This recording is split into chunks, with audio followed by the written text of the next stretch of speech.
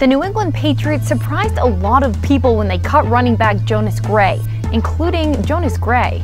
Gray told ESPN.com, quote, "I was shocked, but at the same time, I can't blame them. They've got to do what they think is best for the team."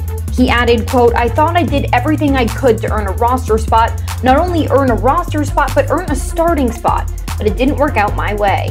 Gray led the Patriots in rushing during the preseason with 107 yards and a touchdown, and showed off his potential last season, rushing 201 yards and scoring 4 touchdowns in the Patriots game against the Colts.